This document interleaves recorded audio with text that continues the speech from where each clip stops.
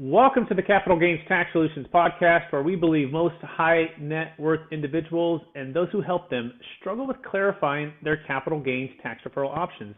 Not having a clear plan is the enemy, and using a proven tax deferral strategy such as the Deferred Sales Trust is the best way for you to grow your wealth. Hey, I'm your host, Brett Swarts, and each episode I am joined by some of the best real estate, financial, wealth, and leadership minds in the world, where they share their ideas, deal stories, and inspiration. So together we can make complex tax deferral strategies simple and passive income plans achievable. As a part of growing your wealth is first growing yourself and learning how to become everything you were created to be. I believe we'll all be given certain gifts in this life, and those gifts have been given to us to be able to bless others. So I have the pleasure to welcome to the show Kuda Biza. Hey, Kuda, how you doing? I'm doing well. How about yourself? Hey, better than I deserve, and I'm excited to have you on the show. I'm going to have you give us a little bit about your background and current focus, and then we're going to dive into your new book, Spear Method, 5 Simple Steps to Success and Fulfillment. So give our listeners just a brief part about your story and your current focus. Yeah, sure. So I'm a serial entrepreneur. I started my very first business when I was 9 years old in Harare, Zimbabwe, where I was born. And it's actually an interesting story how I started. It was a hot summer day, and I went to my mom asking for some ice cream money. And she said to me, no, you were naughty this morning, so you're not going to have an ice cream. So it bothered me that how could one person dictate my ice cream destiny? So, I looked over and I saw that my neighbor's windows were dirty. So I picked up a bucket, my mother's cleaning supplies, ran over to my neighbor's house, and I pitched her on, hey, I'll clean your windows, though your house will be the cleanest in the neighborhood. And I don't know if it was pity or she actually bought into the sales pitch. She said, yeah. So, 3 hours later, I earned my first $5 in business. So that's how I started my first business. Spent the whole summer, going door by door and doing the sales, and ended up working with 2 of my buddies who were cleaning the windows, and I was doing the sales. That's how I started my first business. And fast forward to when I came to the US, when I was in Boca Raton, Florida, studying at Lynn University, I started my second business in a dorm room, which was a social conscious clothing line, where for the t-shirts that we would sell, we would donate 20% of our profits to educate children in Africa. Because as I was growing up in Zimbabwe, I had witnessed firsthand what poverty could do. And public education is not free in Africa. So if your parents didn't have the money, or if you were an orphan, you were not getting an education. So that business ended up empowering and transforming hundreds of children's lives through scholarship grants across Africa, in Ghana, Zimbabwe, Tanzania, and South Africa. And when I graduated college, I was fortunate enough to be hired by a fairly large Fortune 500 company, multi-billion-dollar company, where I was working in the innovation and e-commerce setup. So my mandate was to launch new businesses. So I had finished business school, and they basically created this team where we had to identify entrepreneurial opportunities, create a business plan for how we're going to attack this space, and actually launch them. So one of the businesses I launched was a meal delivery business called Crock-Pot Cuisine. And Crock-Pot was one of the brands that this company had. And, everybody knows Crock-Pot. And unlike Keurig at the time, where Keurig, you would buy the coffee maker, and also you would buy the K-Cups, Crock-Pot didn't have a model where, when you buy the hardware, you'd also be able to buy the meals. So I worked on developing that entire business. It was a line of frozen meals. It became super successful. We ended up having a strategic alliance with Omaha Steaks. So that was kind of like me cutting my teeth in corporate America and creating an idea from a napkin and turning it into a multi-million-dollar business. I then went on to also run one of our e-commerce divisions, which was a fairly large business, close to $80 million in annualized revenue, selling on Amazon, on our own direct-to-consumer properties, and also on various retail.com websites like Walmart.com, Target.com, and so forth. And then to finally partnering with Tony Robbins and Michael Loeb in forming Nonbelievable, which is the company that I run now, which is a mission-based cookie company, where for every box of cookies that we sell, we give out meals to people in need. There's a huge hunger crisis in America, which has actually grown now more than ever, given what's happened with COVID. So, we are a for-purpose business where we're using a portion of our profits to help feed those in need.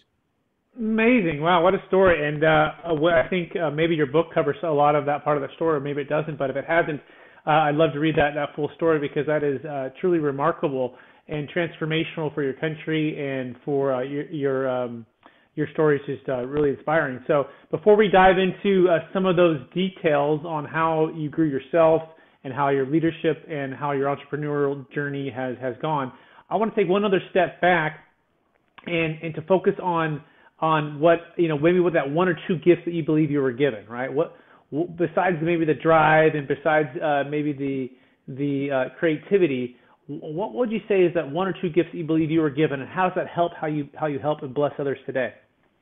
So I think the first gift is curiosity. I've always been curious, so when I was 10 years old, I was curious why kids my age weren't going to school. Because whenever I would be walking, going to school, I'd see a group of kids who weren't going to school. So one day I decided to go over to the house and just hang around and play with them. But really, I wanted to understand, why? Were they being homeschooled or whatever? So that was the day I learned that they were not going to school because they didn't have any money to pay for education. So like I had mentioned earlier, public education in a lot of the developing countries is not free. So in that case, I started wondering why, number one, the government, business people, churches and whatnot, weren't really stepping in and helping these children. And it also became the day that I decided that I wanted to leave Zimbabwe, make something of myself, and then use that as a platform to make a difference. So that was really the genesis of me becoming a social entrepreneur, because I knew that I had to be an entrepreneur in order for me to create the resources that I would then use to drive impact. So I think that's the first thing. It is curiosity, and it still serves me today as I learn new skills and I'm curious about how things work, and it's really helped me in my entrepreneurial journey. And I think the other gift I would say is the ability to network. I'm an introvert, but people wouldn't really know that. So I think I'm a functioning extrovert, I guess, or functioning introvert. I don't know how to describe it. But what I've learned fairly quickly, and what we say in Africa, is that, it takes a village, right? For you to do anything, to raise a child, to build a business and whatnot. So fairly early on, I realized that I needed to be able to, talk to anyone and build and establish connections with people, because whatever big, hairy, audacious goal that I might have, I, by myself, with my gifts and my talents and whatnot, I am not able to do it. We are connected all together. We need all of our unique gifts. So being able to network and speak to people from diverse backgrounds and cultures, and to be able to influence them in believing in what your goal is and what your belief is a superpower. Not saying that to me it's a superpower, but I think for anybody who embraces that, it is indeed a superpower, because anything meaningful in life, you have to have other people join you in that. So I think those are two gifts that I feel highly blessed to have, and they've been able to serve me really, really well so far in my life. Yeah, I couldn't agree with you more. Really well said. So curiosity, as well as being able to connect with others, and then the ability to network, right, and bring those all together, and then to have a vision and not only just bring it together, but then take action, right, which maybe leads into a little bit of the book, which I want to dive into right now, which is the SPEAR method, right? Mm-hmm. I know nothing about the book, but I imagine there's got to be something you're targeting the SPEAR towards, right? And you've got to have the 5 simple steps to success and fulfillment. So let's dive into the book and some of these simple steps to, and you can maybe touch on 1 or 2 that you feel are most needed, especially given what's going on right now in the world, right? In the United States, in this COVID environment, and what can be kind of a discouraging, challenging world. Give us a couple of those steps to encourage us today. Yeah, so the spear, if you think about it, it is a tool that literally saved mankind. Because if you think about primitive or like back in the day, like societies, the spear was the tool that they actually used to, number one, survive, right? You know, you have a saber-toothed tiger or whatever coming at you, you'd rely on a spear to save your life. But also number 2, to thrive, right? You go hunting, you need to eat, you need to feed your family. You know, back in the days without guns, you then use your spear to hunt. So it's been a very essential tool in mankind, right? From history even up until now. But what I like about the spear is twofold. It's very, very simple, right? It's a very simple tool. It's not complicated, right?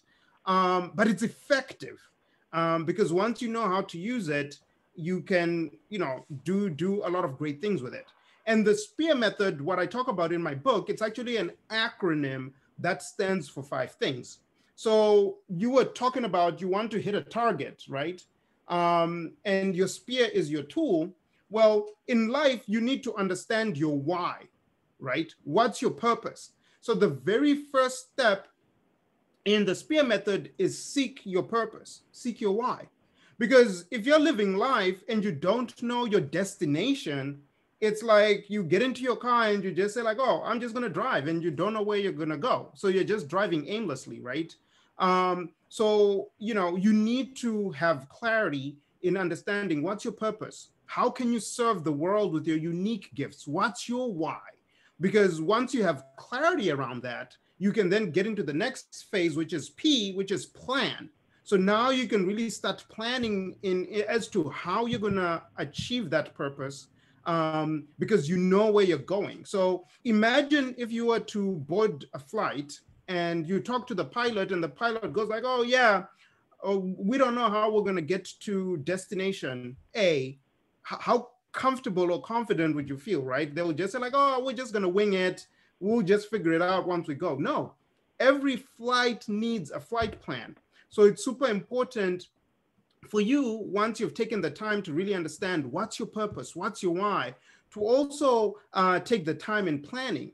But one thing I do want to state is that planning is not an event where you just sit down and you plan once and you're done. It's not static. It's a dynamic process that you have to continuously do over time as you're learning new things and going through certain experiences. You know, you tweak your plan over time. And it's super important for people to understand that, because people might think like, okay, you create your plan and then you shelve it somewhere. No, you have to look at it every day. And as if you're learning new things, it constantly evolves. So that's the second phase. And then the third phase, which many people might actually argue, myself included, to be the most important, is E, which is execute, right? If you find out your why, right? You spend, time really thinking through like, what's my why? And you spend the time to plan and don't execute, then what's the point, right? I actually go further to say there are 3 important days in life. The day you are born, the day you find out why you're born, right? Where you find out your purpose. And then each day you take action, right, on your why. Because every day now becomes super important, because if you are executing and progressing on your why, the faster you're going to get there. And that is what will actually then give you both success and fulfillment, which leads me to the next one, which is A, which is achieve. And this one is quite interesting, because don't think of achievement as kind of like you arrive at a point and then that's it. It's like breathing, right? In order for you to survive, you have to constantly breathe. You can't survive over a breath you took 5 minutes ago, right? you need to breathe all the time. So it's the same thing with achieve, is that you need to be achieving and hitting certain milestones along the way every single day. So remember what I said, the three most important days are the day you're born, the day you find out why, and each day you act on your why. So each day you're acting on your why is each day you are achieving and hitting certain milestones towards your purpose. So it's super important for you to be taking action every single day and stepping outside of your comfort zone, because you find that a lot of the things that we do in life that are aligned with our purpose and our why will require you to step outside of your comfort zone. In fact, yesterday, TEDx published my TED talk around the importance of stepping outside of your comfort zone. So I can send you the link and maybe you can drop it in if people want to watch it. And then the last one is repeat, right?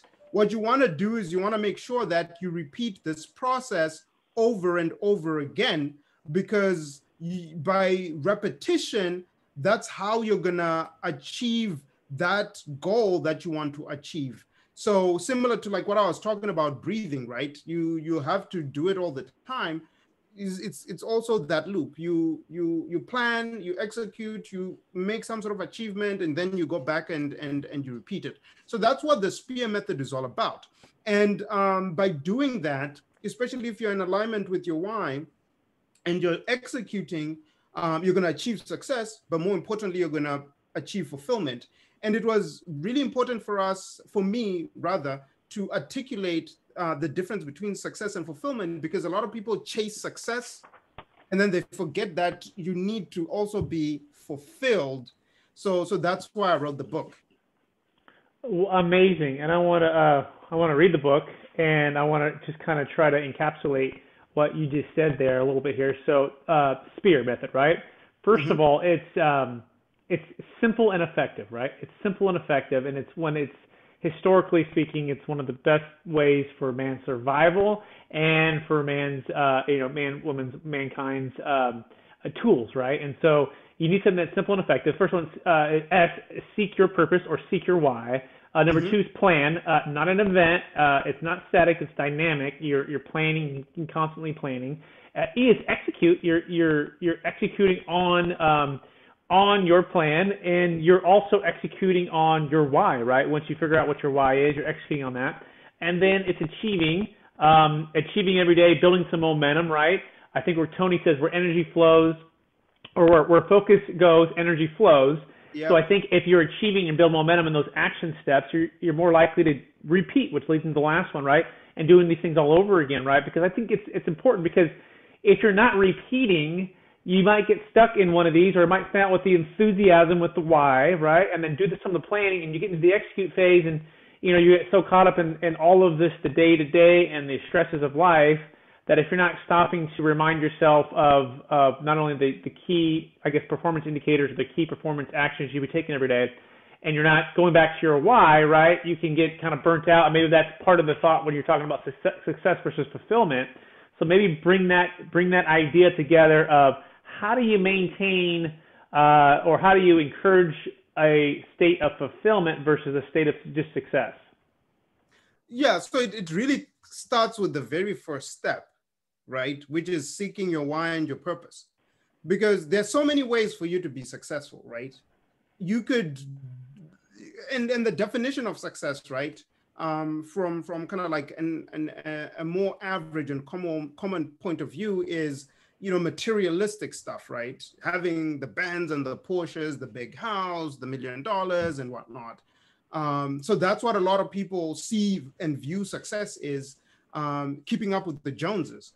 So if you just focus on that, there's so many ways to make money, and some of those ways don't fulfill you. So I'll give you an example using myself. I spoke about how I was in corporate America, right? And I was launching these businesses, building multi-million-dollar businesses, generating tremendous amount of money in this Fortune 500 environment, and I was well compensated. I came to America with $40 in my pocket. That's all my parents could give me. So to have found myself at a place where I'm running an $80 million e-commerce division, I'm earning, this wonderful salary. I had it all. I was successful, right?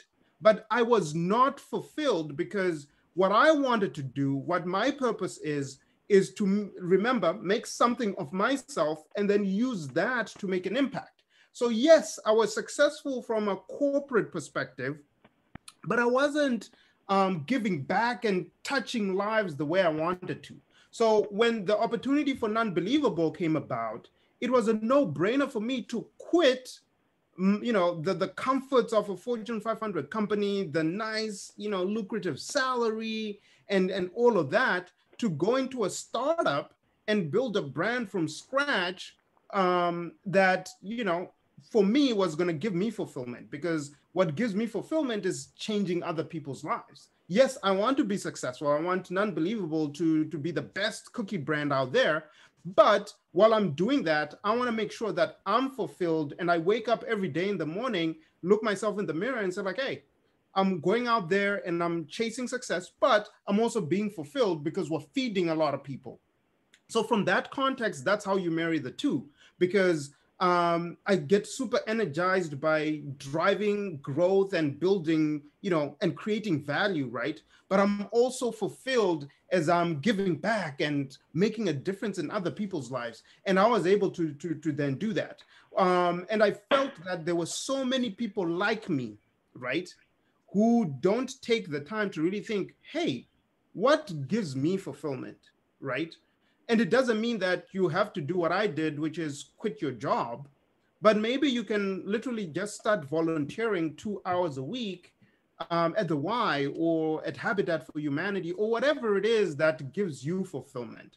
So you just want to make sure that that bucket of your life, you're finding things that fill it, and you're putting it in your plan to make sure that as you're, executing every single day, that part of your life is addressed as well. Beautiful. Yeah, I think of maybe an equation here. Your why plus your purpose plus impact equals fulfillment, right? And your why plus purpose plus impact equals fulfillment.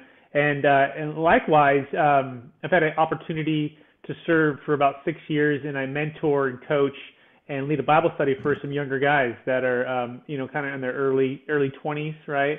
And I like to say, I'm just a couple steps ahead of you guys, right, in my career and my family.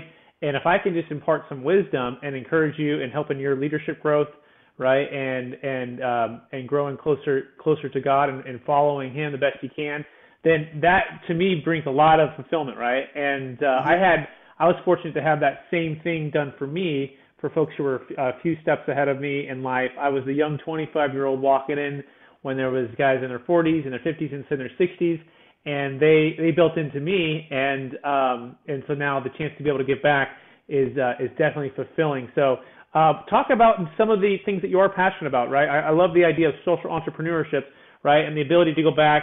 So what is the cause maybe that you're laser focused on right now, and what does that look like, and where can folks learn more about that? So it's actually two causes that I'm focused on right now. The first one obviously is hunger. There's a huge hunger crisis in America. And, coming from Zimbabwe, I thought it was for us, right? For people in Africa and whatnot. And when you come to America, you think, it's one of the wealthiest nations, if not the wealthiest nation in the world. It probably doesn't happen here. But when you really start looking into the facts and the figures, you actually realize that it's actually probably a much bigger issue. But if it's not happening in your backyard, people don't see it. They don't think about it. It's not top of mind. And when we started looking into the numbers, we started learning that it's actually a big issue. So I'll give you some stats. Pre-COVID, Feeding America was reporting that more than 37 million Americans struggled with hunger. They were food insecure. They don't know where their next meal is going to come from. Now, think about that number for a minute. 37 million, that's more than the population of Canada. So there are more hungry people in America than there are people in Canada. Now think about that for a minute, right? And Feeding America has recently released projections saying that because of COVID and the impact of COVID, people being furloughed, kids not going to school where they were getting meals, right? That number has gone up to 54 million Americans are food insecure. And I've had the opportunity to volunteer at some of our soup kitchens, some of our partners, and to really sit down and talk to some of the guests that come to the soup kitchen. And what I've realized is that it can happen to anyone. I was talking to a gentleman, he used to work on Wall Street. He was a VP for one of the top financial institutions. And a series of unfortunate events happened, and now he's homeless, and he sleeps in the subway, and he has to go to a soup kitchen to eat. But he had a high rise in New York City, was on a six-figure salary. In a good year, his bonus would be 7 figures sometimes. But he found out that his wife was having an affair. That made him get on this whole, drug abuse, and he became alcoholic. He got fired. And because now he was already addicted, he couldn't get hired again. And with the mortgage payments and all this stuff and the divorce, lost everything. And now he's on the street. It can happen to anyone. And what I like about some of the organizations that we work with is that not only do they help the guests with the meals, they also even have programs in place to try to help you get back on your feet and get your life together. So that is real impact when you can work on creating a business that not only feeds people so that they survive, but can also get the help that they need to put their life back on track and have them become contributing members of society. That's impact. The second cause that I'm really passionate about, and I'll always be passionate about it, is education. Like I said, when I was growing up in Zimbabwe, I was able to see people who didn't get an education, but I myself was this close from not getting an education. And what had happened was that I wanted to come to America, but I came from a lower middle class family in Zimbabwe. There was no way that my parents would have afforded an American college tuition. So the only way I could come to America was through scholarship. And it took me 2 years after I had finished high school to when I finally got a scholarship to come to America. So during that 2-year period, I got to experience what it felt like not to be able to have access to education. And I also know that education is the most powerful weapon that you can use to change the world, quoting Nelson Mandela. So it's super important for people to be educated. And the United Nations says that about 66 million children of primary school age are not enrolled in school. And you look into the world and how technology and all these things are impacting the world and what the world will look like in the next 10 to 15 years, you need people who are educated, coding and all these different things to really even just participate, right? We're not even talking about jobs and things like that. Just to participate and live, you need to be savvy. So that's the second cause that I'm really passionate about. And my wife and I, we have a company called This Is My Era, where we have 90-day planners, as well as an online academy.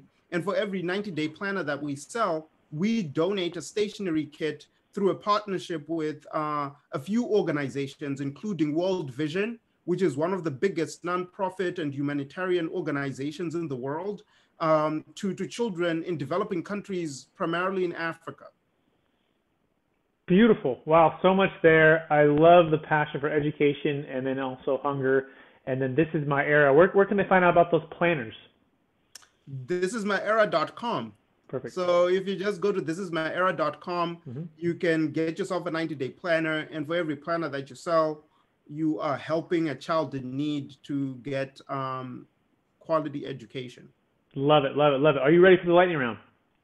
Sure, let's do it. All right. So knowing what you know now, if you could go back to your 25-year-old self, what's the one golden nugget that you would make sure that you would do? Dream big. you know, dreams are kind of like what fuel action, right? So if you're dreaming to this level, dream to this level, because then if you miss, you end a little bit higher. And that was the first piece of advice that I was given with the first billionaire I was able to meet. His name is Jeff Hoffman. He's one of the guys behind Priceline.com. And if you go to an airport and you actually see a kiosk for self-check-in, he was the guy who invented it. And when I met him at a conference and I was talking to him, and I asked him like, hey, what piece of advice would you give me? He was like, Kuda, just dream big. So that would be the advice that I'd give myself. Beautiful. Love that. What is the one book you've recommended or gifted the most in the past year? Well, gifted the most, obviously, it's my book. Yeah. Spear method. Yeah. Uh-huh. The spear method. But when it comes to just, any other book, it'll be this one. So investing in real estate, right? So it's investing in real estate with no money down. Real estate is, for me, the fastest path to wealth.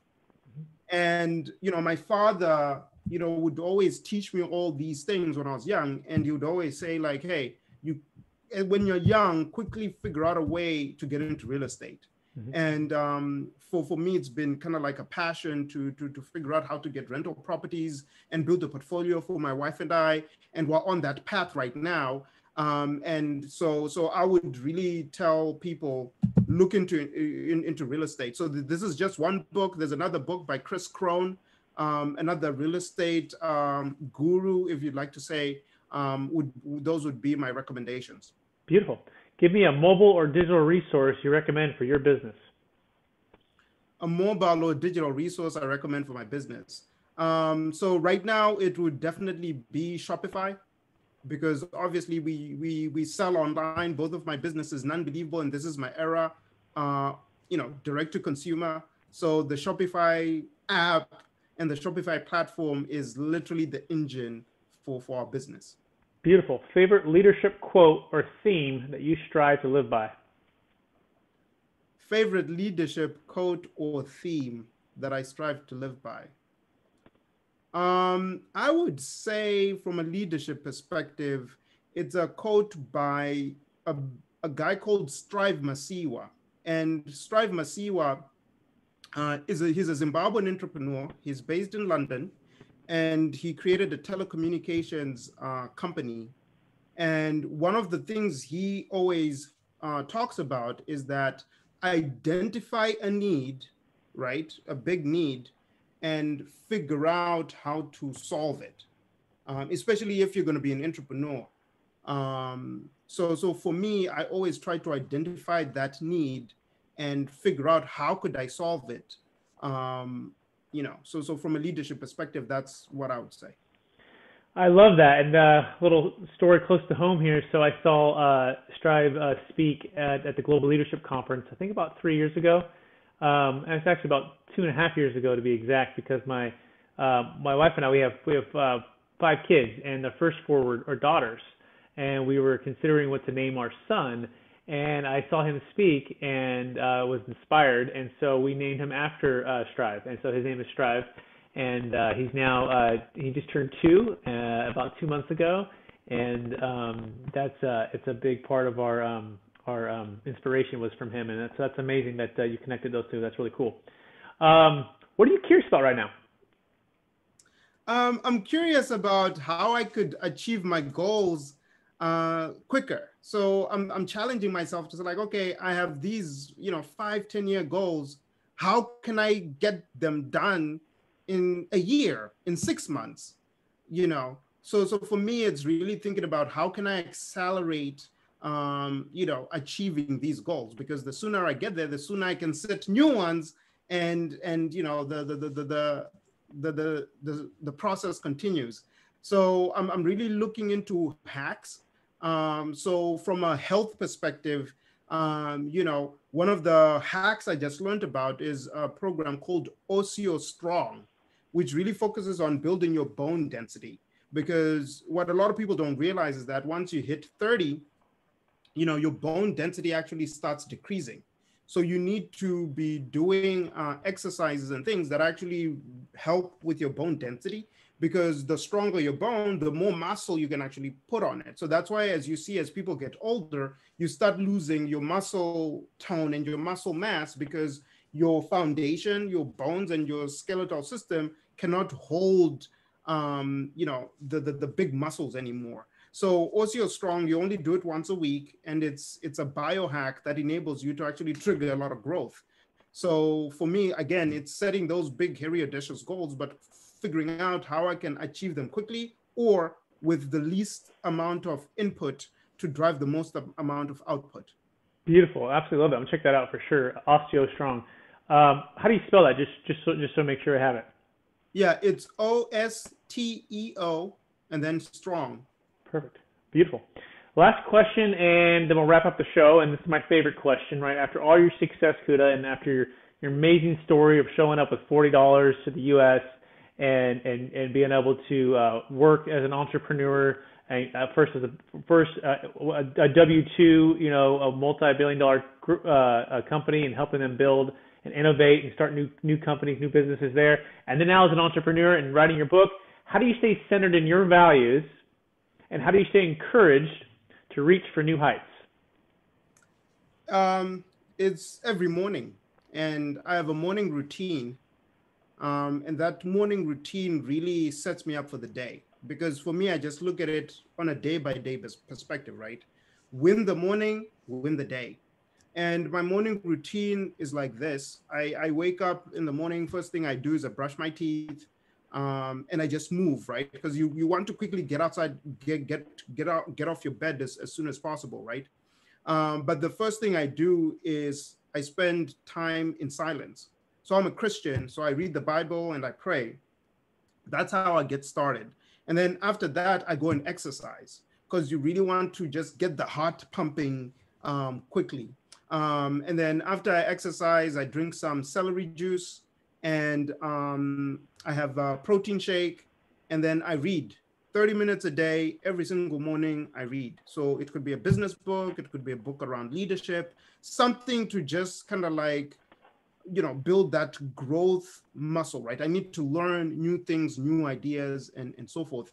And then I spend the next 30 minutes planning my day. This is my Era 90-day planner, a selfish plug there. But I really spend the day really thinking about, what am I going to do? What are the key priorities? What am I grateful for? Gratitude is super important. So that's part of the routine. And then after that, I get into it. But that morning routine just enables me to stay focused, stay centered, be thankful for the things that I've been blessed with, but also spend time thinking about what are the top 3 things I want to achieve today, and making sure that I put most of my energy and my time towards those things and completing those things first before I get into everything else. Beautiful. Very well said. I love that. Celery juice, I'm going to check that out. And Miracle Morning, too, for those who are listening, there's an acronym that follows a lot of those habits to build.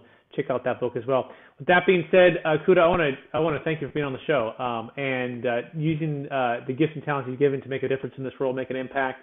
And I want to encourage you to keep doing that. And for our listeners who want to connect with you right now, what's the best place for them to find you?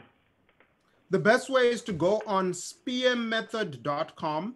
So they can connect with me directly. They can learn about my book and everything that I'm doing. They can also connect with me on Instagram, Kuda Biza, so Kudabiza on Instagram. So those are the 2 places you can connect with me.